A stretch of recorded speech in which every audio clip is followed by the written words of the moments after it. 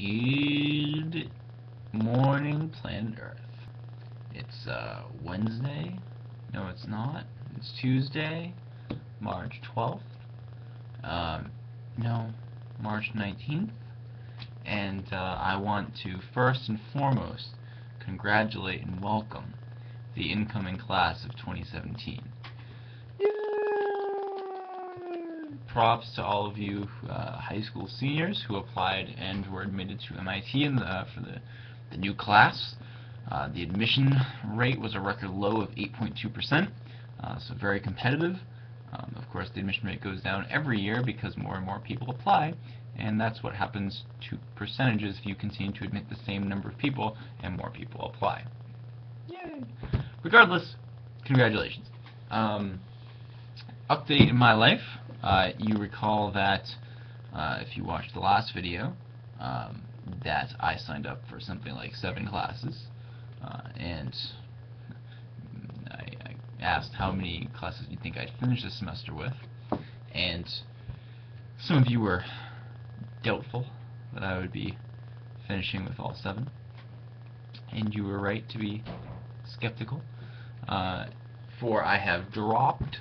Well, I'm going to drop. I haven't actually submitted the form, but I've stopped doing anything for 3 of the classes so far. But I've also added a class, kind of. So I dropped, and here's my logic. I'll explain each one. So I am not doing number theory because of all the P-sets. So I did really enjoy the P-sets for that class. But of all the P-sets I had, those tended to be the most random amount of time spent.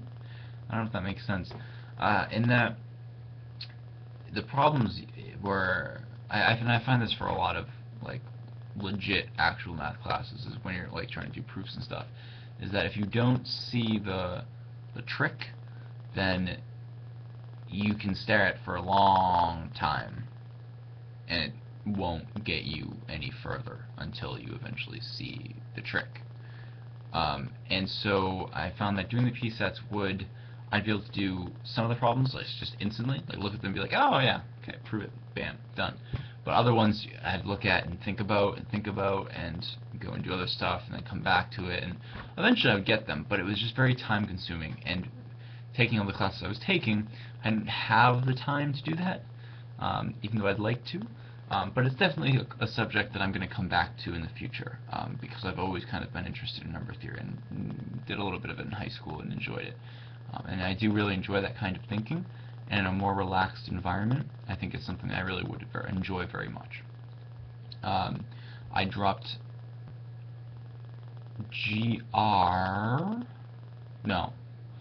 I dropped nuclear and particle physics because of all the classes I was doing. This one seemed to be almost an afterthought. I was doing number theory, GR, string theory, very interesting. And then this piece, I was like, oh, I'm just gonna get this done, get this out of the way, just finish this real quick before bed or something. What was the other reason? There's another reason. I don't remember the other reason. There was another reason though. But regardless, so I dropped that. And then I had string theory and GR left. And GR was giving me trouble because it was at the same time, I think I mentioned this, it conflicted with my lab. So I couldn't go to all the lectures. And the class does not follow a textbook nicely. There's not, whereas like string theory, for example, is essentially just the lectures follow perfectly with Zwieback, I don't know how to say his name, his book. Is chapter 1, lecture 1, chapter 2, lecture 2, essentially. The general relativity class did not do that, and so when I missed lectures, I was in a lot of trouble. I couldn't do the stuff. I'd have to spend a lot of time trying to find it in the books so I could learn it. It was very inefficient. And so I was like, alright, maybe this isn't the best use of my time. So I dropped it. And so I have left my nuclear lab, my education class,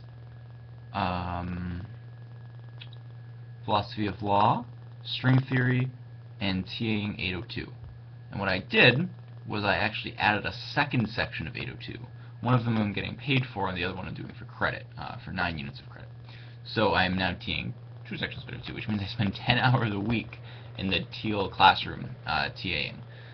So it's actually a lot of fun. I enjoy it a lot. All the students are great, and it's nice to kind of review the material of this class, which I haven't seen in 2 years, 2.5 years, since sophomore fall, I believe. That's when I did 802. But so that's cool. I'm rediscovering. So okay, so prefacing this, I'm going to be writing, as you know, I write for the Tech, I'm an opinion columnist.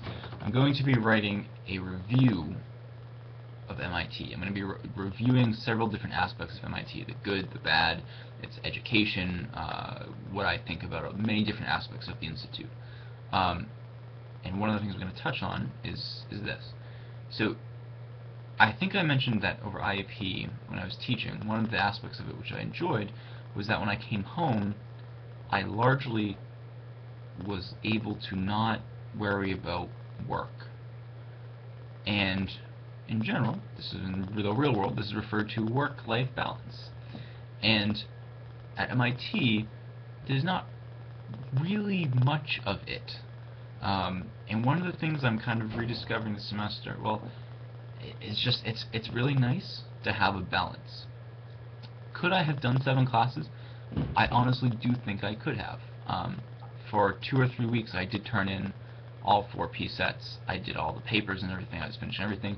But the price that I paid for that was that I was just in my room all the time working. And that's not what I want to do.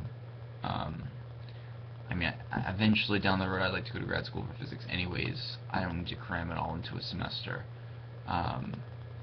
And what I'm discovering this semester is kind of dropping some of those heavier classes.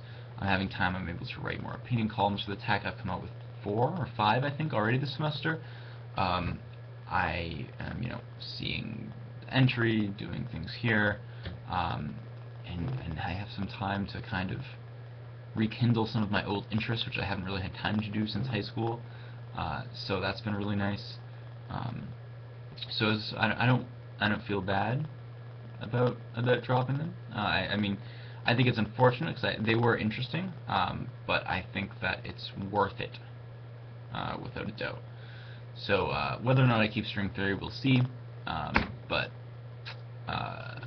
either way, I'm better off now than I was a month ago. In other news, some of you have noticed I have passed the 1,000 subscriber mark. So, thank you to everyone who subscribes to these videos for your support, your loyalty, and your interest in these videos in this channel. Obviously, I wouldn't really. I mean, the purpose of this is for you guys, so I'm glad that it apparently is serving some role for you, and some of you find this interesting. So I'm glad. Thank you. Please continue to watching. If you haven't subscribed already, please do so. So that's exciting, and I think that's about it for now. This is a pretty big update, but now that I should have a little bit more free time, so hopefully the amount of time till the next video will be less than a month. I'm starting to put out feelers for jobs, since I have to get a job, because that's what people do after school in the real world and stuff.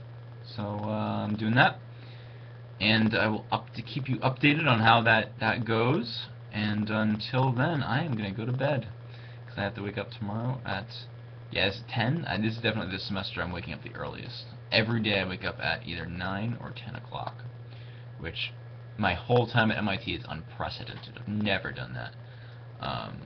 So that kind of stinks. But it's okay. I wake up to the tea. So that's all for now, folks. Thanks for tuning in. Congrats again, class of 2017. Subscribe, like, and comment. That's not usually the order you hear them, but that's okay. Peace.